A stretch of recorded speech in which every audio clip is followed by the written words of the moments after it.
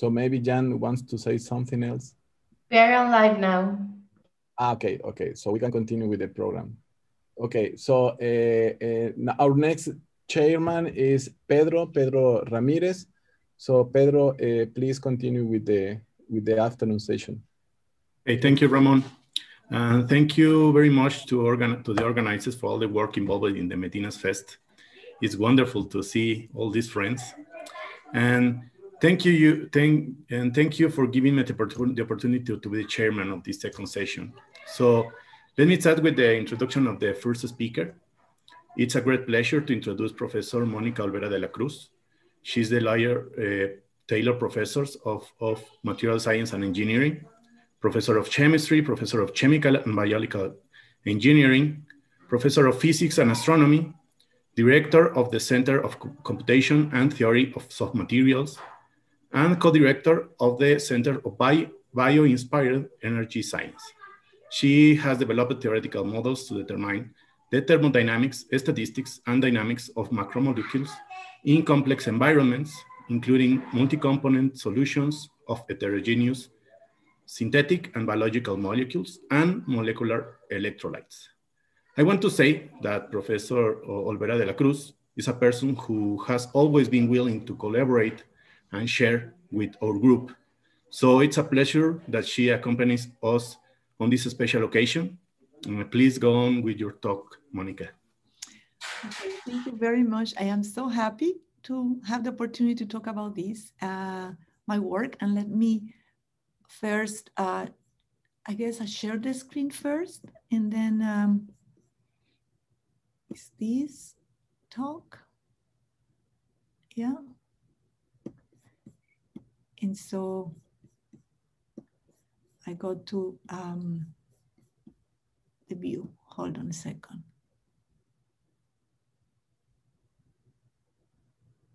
Oh, I guess, is that okay? You can see the mode? Yeah. Okay.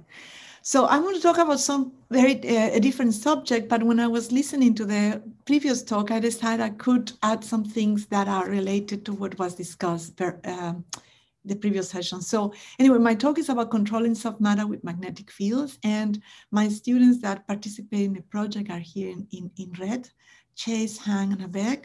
And previously was John Denster and a Mexican postdoc I had, Pablo. The experiments are done in the lab of Sam Stoop, and this is a project from the Center of Bio-Inspired Energy Science. So very briefly, I am going to say, the magnetic colloids, obviously, they have been of interest for a long time and are used in many different fields, from drug delivery and even in medicine to just also active matter and so on. So besides coding and catalysis. So I'm going to discuss properties associated with these materials, but mixing the, not so much in the liquid state, these colloidal magnetic colloids, but coupling to elasticity. And so my group has been working for a long time in describing elastic media of hydrogels, for example. On the left it's a peptide amplifier fiber, which is able to contract because it's polymerized with a polymer that is sensitive to temperature, becoming poor solvent. So you can align the fibers and be able to contract macroscopically these systems with just temperature changes. And on the bottom, I have an example of adding two gels where you push them and they buckle and they form this sort of very special bucklings where you have something that is called perversion, which is a kink in the middle that changes the chirality of how they roll about the defects that are produced in these systems. And on the right, I have an example of multi-component shells where you have two chemical components that can buckle into many different shapes, to release the elastic strain. And so I'm going to show some examples of what happens when you put magnetic particles in some of these systems. And you are able to use external fields to actuate matter. For example, here's some, Janus particle with magnetic particles on one side and not in the other, with a field that is pulsating and so making them change shape. And in the bottom is It's a fiber of ferromagnetic particles in a hydrogel, which after light, it gets contracted because it gets hydrophobic, and then with magnetic fields precessing or rotating in this case, can be able to be actuated and walk. So these are sort of the topics that have been interested in. So in the talk, I'm going to get an outline to go and discuss these examples of these actuators or robots in first in magnetoelastic filaments and membrane actuators. But I'm going to add some input of Magdalena in my work that is a little bit of deviation, but you might find interesting because it's related to the previous discussion in some sense. And then I'm going to go back to producing magnetoelastic streamers and deactivate the walkers. So let me just do review for people. There are two types of magnetic systems that we will be discussing. They are the ones that are ferromagnet, that they do have a permanent magnetization even in the absence of a field. And those systems, you know, we're going to use them to actuate matter, but will be in the linear regime, where you just put an external field, but still you don't reverse the magnetization by the field. And the others are super paramagnetic, which are, you know, more applied for the nanoparticles, where they don't have a permanent magnetization, but they, when you put a field, they react instantaneously and align in response to the field, external field. So these are super paramagnets. And so here's some example what you can do when you put these super paramagnetic particles in different external fields. So if you have a colloidal suspension of them and you put an external field, they will align, you know, the dipoles, and you will find sort of lines, you know, like in ferrofluids, that they just form lines, you know, of aligned dipoles. But if you start processing the field, say here, the external fields start, is it rotating around pi/2, then instead of lines, what you will form is a membrane in 2D. And from the top, you will just look at the membrane, looks like that, you know, and from the side wedges, just slides of membranes form.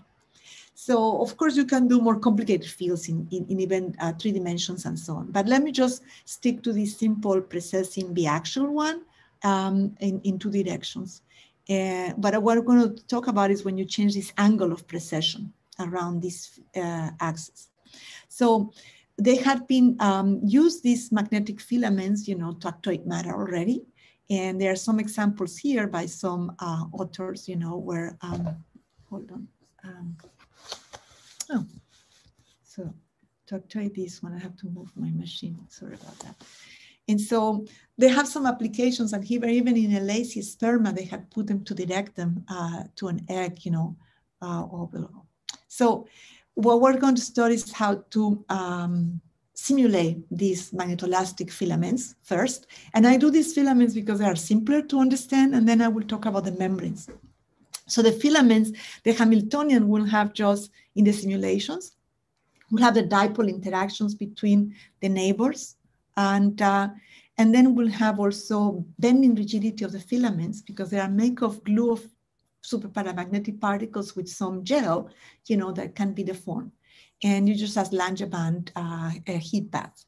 And so you have, remember, the magnetic moment you develop in the particles is really proportional to the magnitude of the external field, but it has a component, the external field, and therefore the magnetic moment of the particles, mu, is changing with the cosine WT of frequency of the precessing field, and sine theta of the direction of where you are around you're precessing the magnetic field. So if you process very, very fast, you can actually average out so that you can not move the center of mass of the particles by the heat bath, but just, you know, very fast, you can pre-average this external field, and the Hamiltonian becomes very simple. And you can write it just in terms of quantity. This is 3 cosine square of theta, the precession. And then this is just the phi angle between the neighbors' dipole-dipole interactions. So if you only put nearest neighbors interaction, you can write a very simple Hamiltonian that has the bending part due to the curvature that can develop when you distort the filament, and then a magnetic part that changes sign according to the angle of precession. So there is a critical angle, 54 degrees, for which you change this m of theta, which is that component cosine square of theta minus 1/3, changes sign. So what it means is that if you were to put back these filaments, you will have if you have a direction theta 0, they will align as if they were free particles, but the filaments are aligned. At 0, you just have van der Waals interactions. They are random, the filaments. And at pi/2, like the sheets that they form these sheets of filaments. So aligned filaments form almost a membrane. And you can actually do math to describe, for example, what will happen if you put a force at the end of these filaments. These are the filaments connected here. And if you put a force, you can see what sort of displacements you can create. And the first one will be, sorry about this, I have my computer blocking. There's, they can produce helices if you are at an m theta greater than 0, so the critical angle. And if you are less than that critical angle, then they will just buckle on the plane. So you can do off-plane buckling or on-plane buckling. And of course, when you have much stronger buckling or compression, you will start deforming these shapes. And this is what we find in the simulations, that they form this sort of like flopping. It flops to one side and breaks the symmetry, but that cannot be seen with the simple Hamiltonian that we pre-average. Of course, if you put if you hold the in another direction, horizontal, then it's like if you flip the other case, and now opposite with theta greater than 0 will be the m of theta negative, and they will buckle like on the plane, as I show. And so we can define for this system some magnetic modulus, m prime, which is like a force that depends on the parameters of the system, and also magnetoelastic parameter that depends on this magnetic modulus, the length square of the filament over the bending rigidity kappa. And so this is a dimensional parameter, and you can describe the physics of this actuation with these parameters. Now, if you process the field much slower, and so there is going to be a torque that develops pushed by the heat balancing the force, magnetic force torque. And so you will create many different structures. For example, here you can wrap around the ends, of the filaments. And these things have been observed recently, which is very exciting. All of these snails and things that we predicted with this simple model.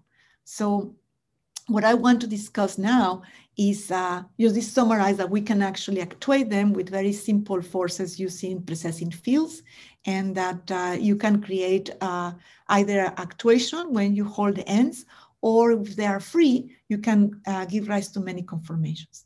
But now we want to do membranes. And so the membranes, they have more complicated buckling, but it's very related to what I showed before. If you have here a membrane and in these hooks at the ends, and you have fields with a given theta, you can actually distort it and buckle it. And we make these membranes using functionalized DNA, for example. Here, if you have particles that are functionalized with DNA, spheres that have a complementary, others say the blues and the red are complementary, but repulsive blue to blue and red to red, then they can form hyperstructures that you can deform if you have the core of these particles magnetic. And you can also try to make precessing the field the flat membranes, that I will be discussing.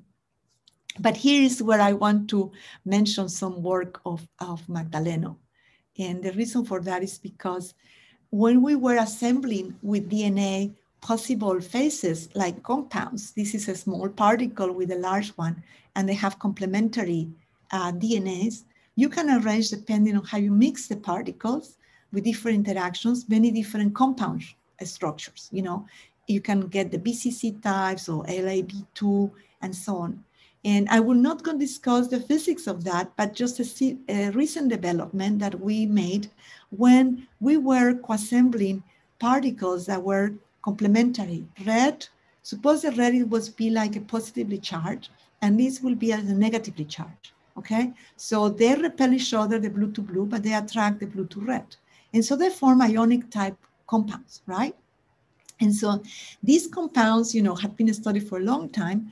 And what we find is that when the little one, which is the opposite complementary to the red, becomes very, very small in size and number of particles, then it forms like a metallic bonding where the little particles start roaming around, okay?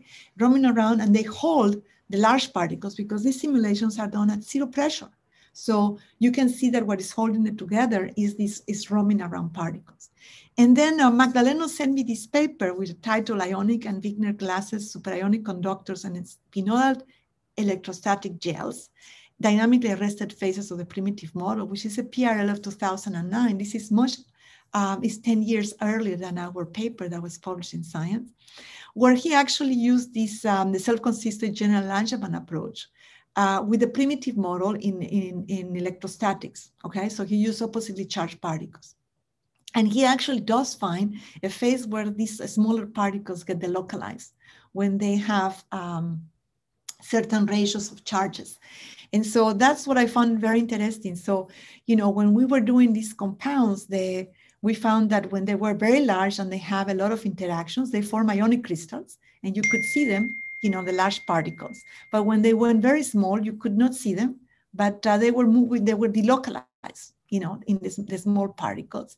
And then when we did the simulation, if you label them, we saw that they were actually fusely diffusive. Here we only labeled the green ones, so you see can they move around the system, and that they hold the lattice. So we try to understand this, how to characterize this type of matter, right? That is, you know, it's a colloidal structure.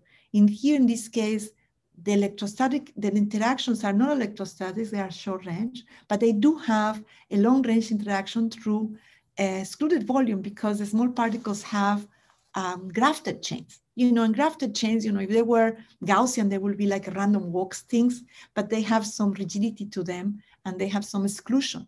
So there is a net repulsion between the little ones, blue. Beyond the hard core is a hard core dress with these sort of like softer chains interactions that resemble like a bihuckel, if you want. And then the large ones also are repelling themselves because they have this, by the excluded volume, they have only repulsions, the red to red linkers, right? And they also have conformational changes.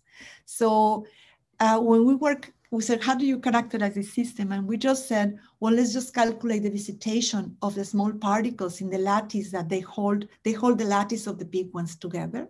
And so we said, well, we can characterize that like a Boltzmann distribution of probability that they occupy.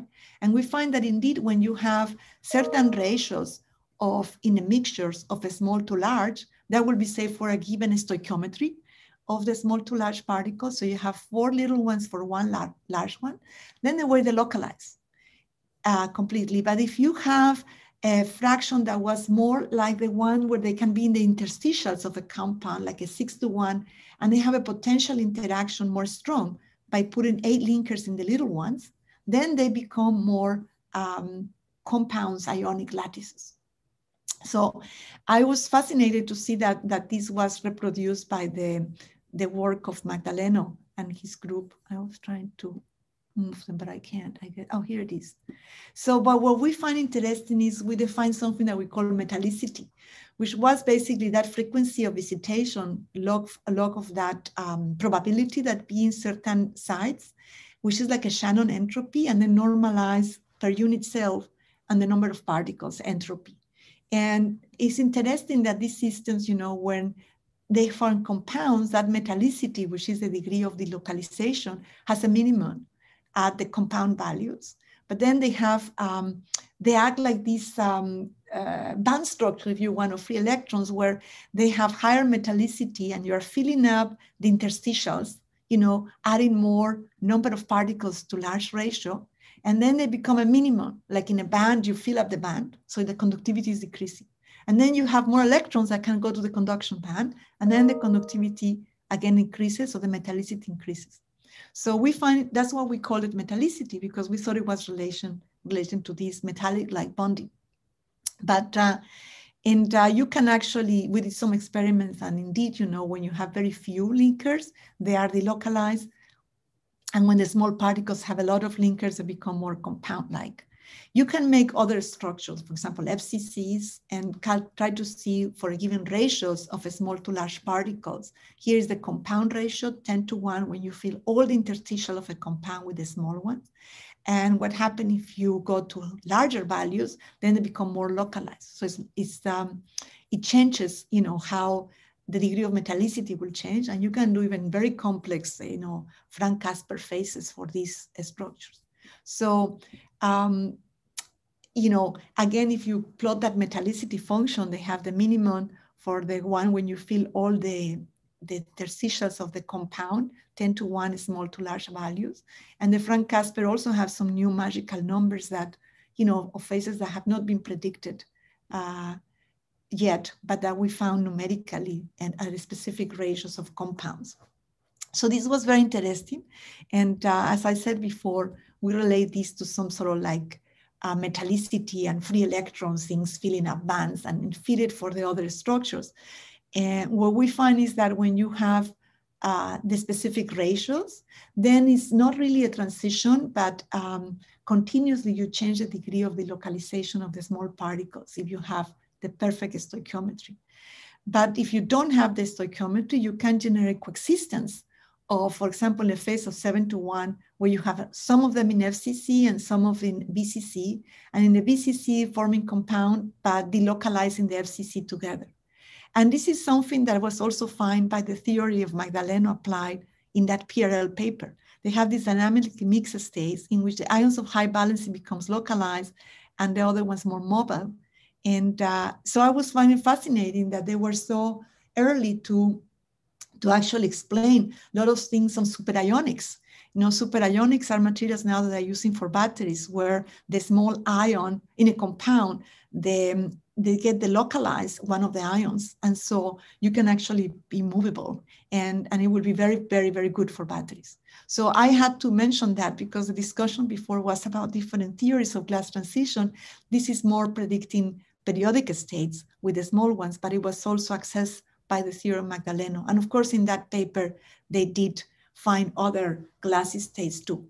So, you know, they conclude this is conceptually very interesting prediction of the theory, since it implies the possibility of finite ionic conductivity of the delocalized content ions to a disordered solid matrix of the arrested ionic species. But they also find it periodic, as in the case of superionics. So anyway, and they have this mixed state of solid electrolyte, superionic, and conductive phases. So, so I was very happy that I was able to put this into my talk, even though it was supposed to be on the magnetic membranes, which we don't find effect. We actually wanted to make them very ordered magnetic structures. And the core is going to be a magnetic. So I'm going to go back to the magnetic membranes that I was going to discuss. And so similar to how we do the case of the linear magnetic particles glue with an elastic component. But here, for example, if we make them for the DNA, the two complementary DNA with core magnetics, you can actually make very strong the linkage so they remain fixed elastically, or you can cross-link them later and form these elastic materials. So if you have the same simulation with the dipole interactions and the bending of the whole membrane and the stretching and some van der Waals interactions, you can actually simulate by doing a precessing field here. We just horizontally constrain them and can change the length, you know, by bearing L, the initial L0, you can actually compress the system a lot, and then applying the precessing field in this theta direction, you deform it into many different structures. And depending on these magnetoelastic parameter gamma, in this case, the gamma has included the cosine squared theta term, so it can be positive or negative. And so when we do this, we sort of recover a phase diagram of possible bucklings of membranes. And so what I want you to see in here is that it's very different depending on the angle of precession that you pick in a structure, and also the magnitude of this precessing field. And so if you go to very large magnitudes, you can get very strained structures that are going to be useful later on for swimming of membranes. I'm going to show you in restricted environments. And the restricted environments, so this is just precessing like that. And if you change the angle theta, you can also get very different buckling transitions and hysteresis in how, you know, you relax the system when you turn off the fields. So this is going to be of interest when we want to buckle nanocompartments, you know, which are elastic shells, that are big, we have been studied for a long time because they can be used as catalytic structures. And when you have no magnetic particles on it, you can discretize these sort of elastic shells, will be like a vesicle, or it can be like a virus egg, but it's more elastic, or some microcompartments that are found in bacteria. So they are closed shells. And if you triangulate these with vertices and study how these materials behave, if you have magnetic particles, if you don't have magnetic particles, it's known to buckle itself to release a strain, because these systems have defects. When you try to wrap a sphere, you're going to have defects. And the defects are pentamers as opposed to hexamers. And these pentamers, they have a minimum 12 of them.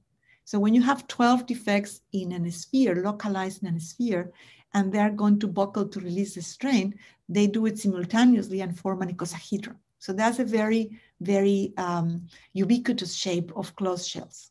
So when you put magnetic particles in the vertices of these buccal structures, you can change completely the type of phase diagram that you can create. This will be the magnetic particles. And now without magnetic particles, you have all of these terms, and you relax it and it can create this icosahedron. Once you have a maximum number, gamma, of elastic modulus over the size of the sphere, times the size of the sphere square and the bending of it, when it increases to a value greater than 150, you should buckle it. So that's how this material buckles into icosahedra, with these vertices coming out simultaneously. So now we put in it the magnetic particles, then we add in the Hamiltonian, the magnetic Hamiltonian. And here with the constant external field, you can change that. In here, if you add this magnetoelastic parameter, which is the magnetic moment M that I described before, the square of the size and the bending rigidity. And when you increase here, the other parameter, which is the von-Karman number, which is proportional to the Young modulus, the size square over kappa, you can change the buckling that in the case with the magnet hydra to very, very different shapes. And this is something that we would like to explore by making, by studying what would happen if you now precess the field into these magnetic structures. So you can actually make them, change shapes, and they don't swim in this case because you need hydrodynamics and you need to break symmetries to make them swim.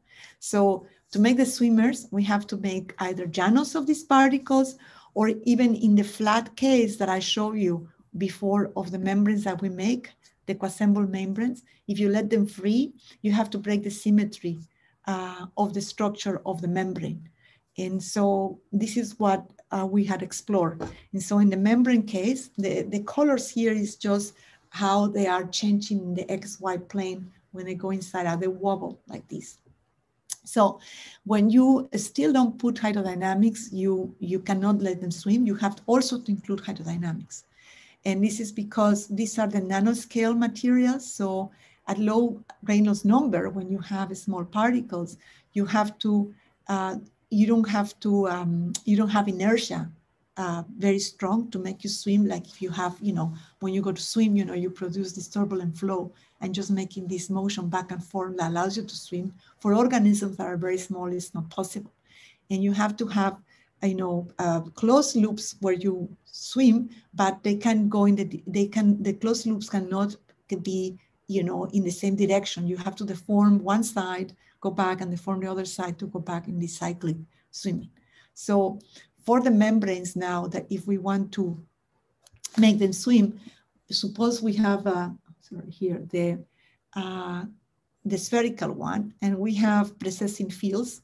Depending on the frequency, you can't make the wobbling on the formation on the system. In this case, you have a heat bath, just the Langevan, and you can make a phase diagram of the regions where you have different type of wobbling of the structure.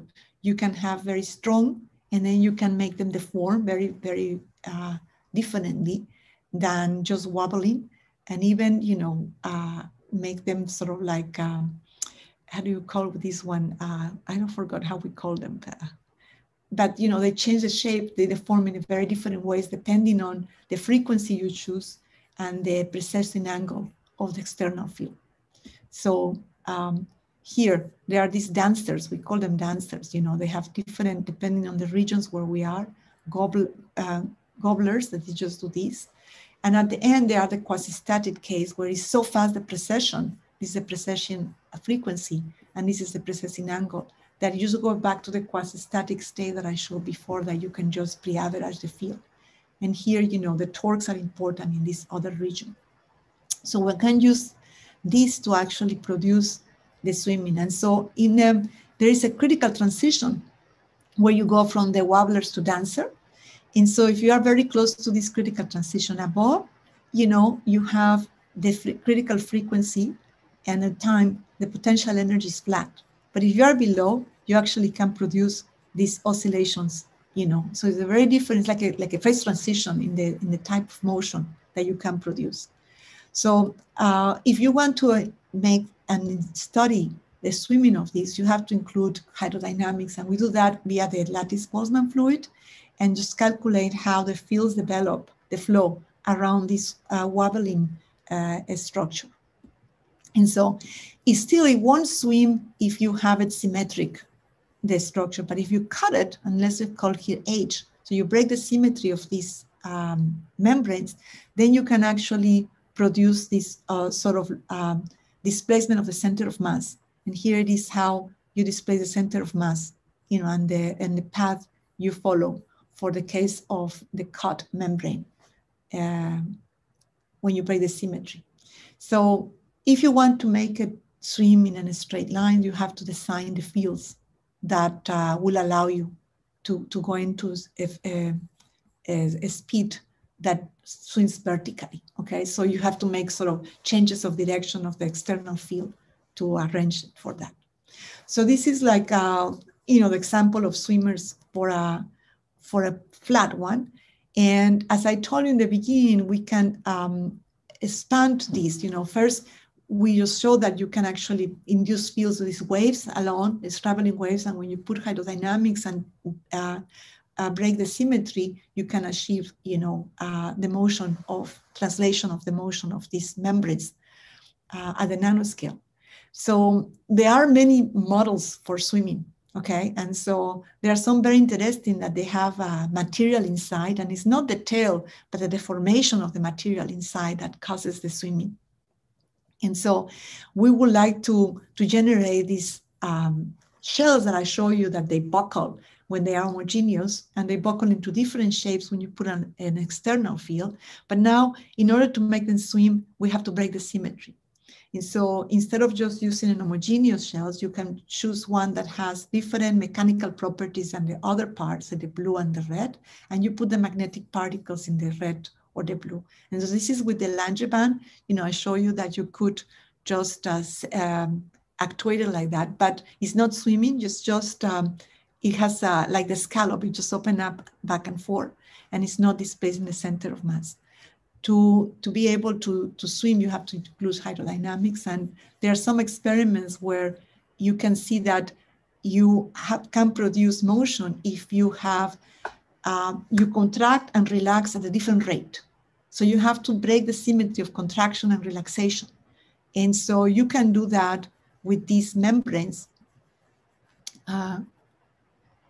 Let's see. Yes.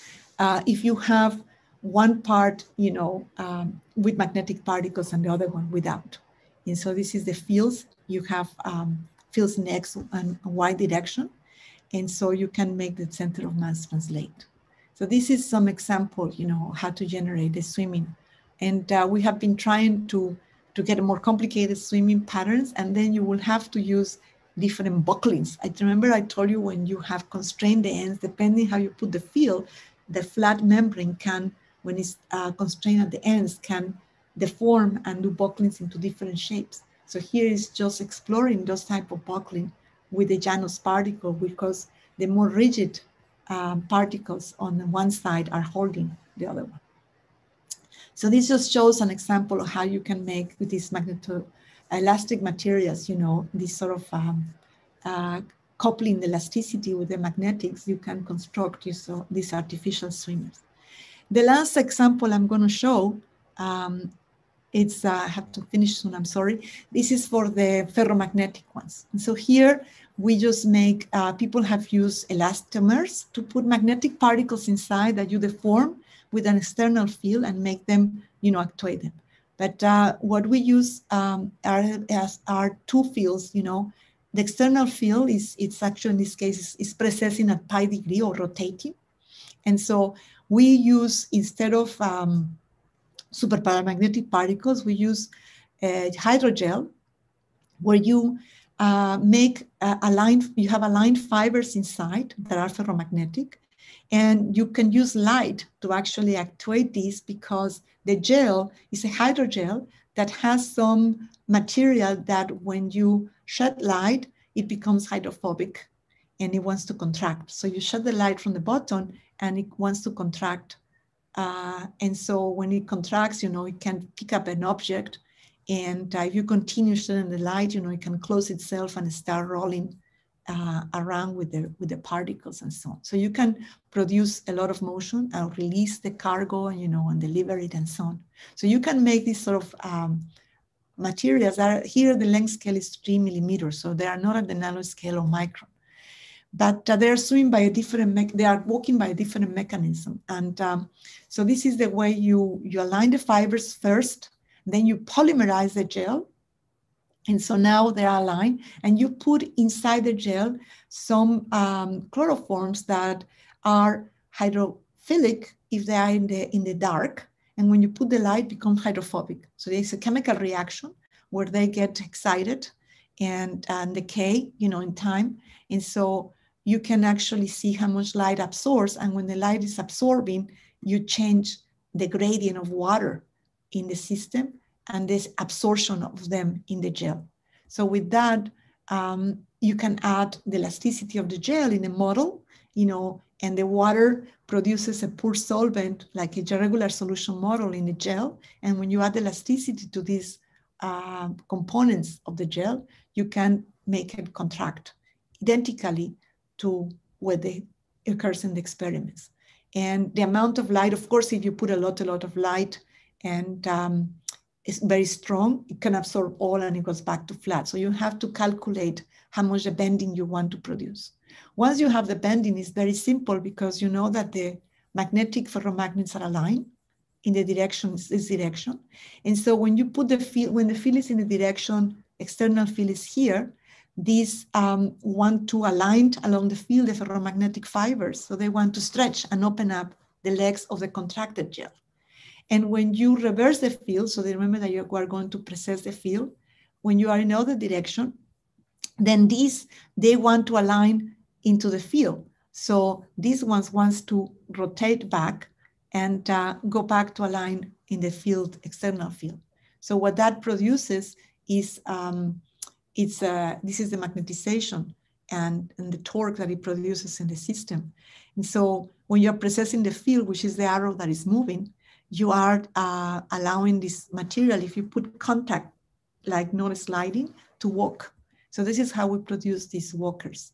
And, it reproduced very, very well, the experiments. So when you put the non-slippery motion, then it starts walking.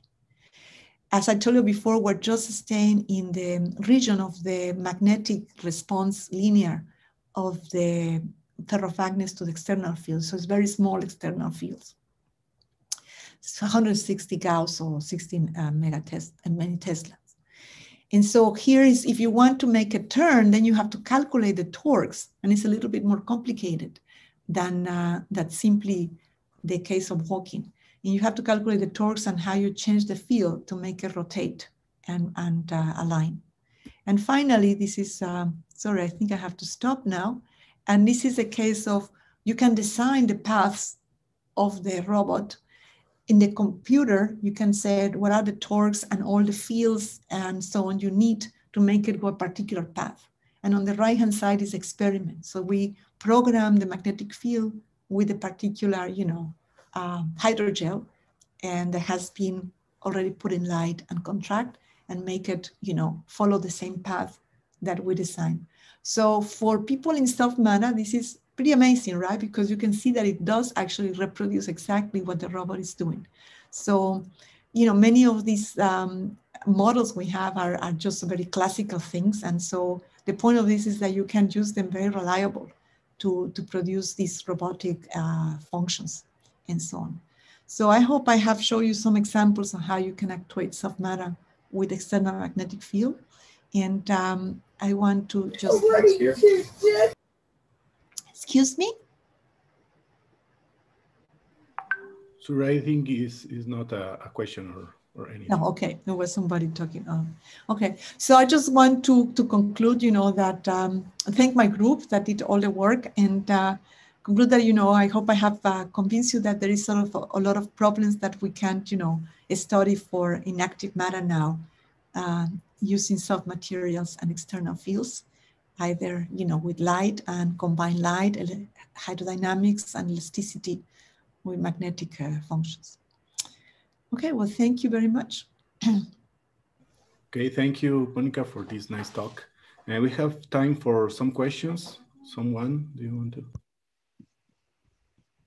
I can stop sharing. Yeah.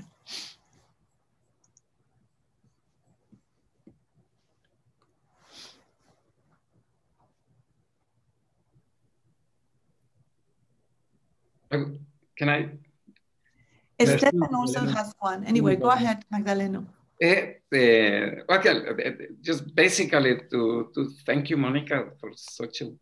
Yeah, I always feel so astonished about all these incredible, beautiful things that you can do, both, let's say, in simulations and so on. And first of all, it's a great pleasure to see you. You know that we don't talk or write each other very frequently, but I always have you in my mind and all the work that you do.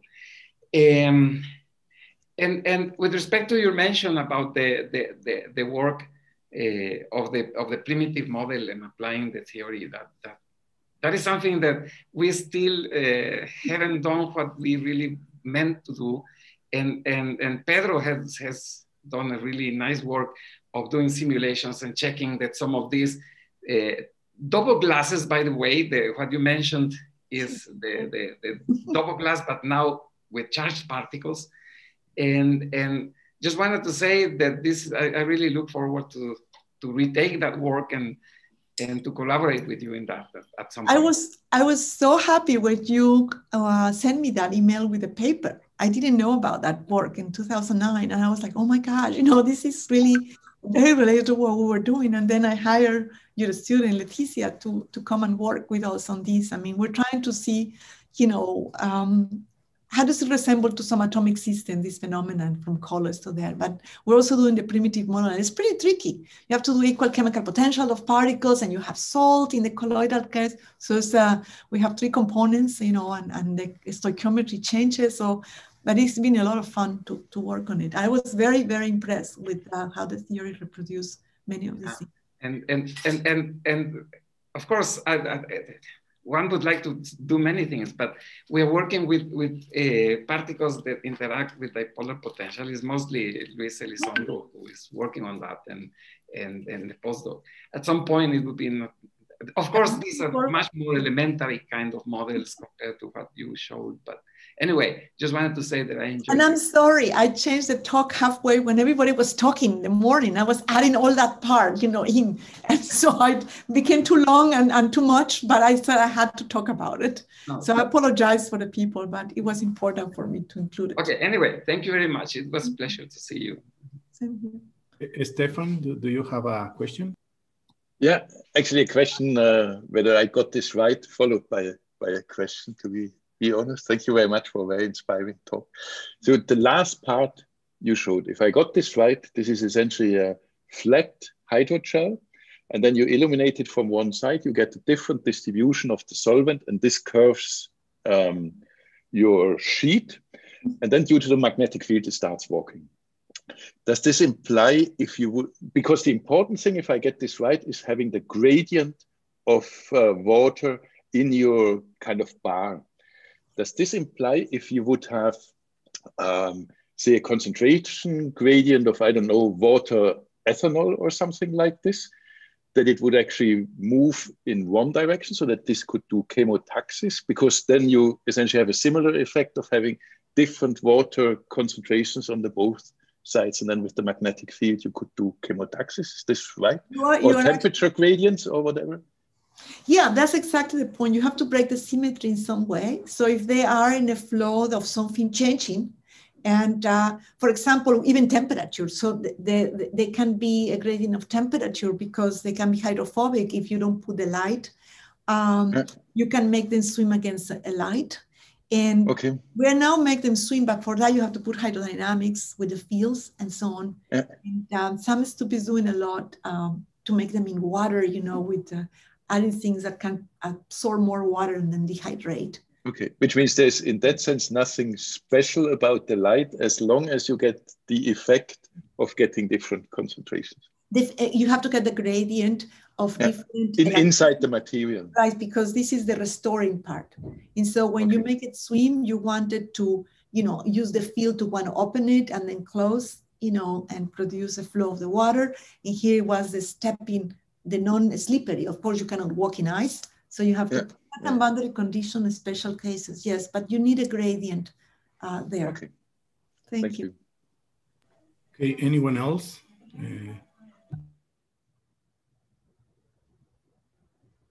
Okay, if not, let me close this session. Thank you very much, Monica, for this interesting talk. It's wonderful, really. And let us finish this session, and we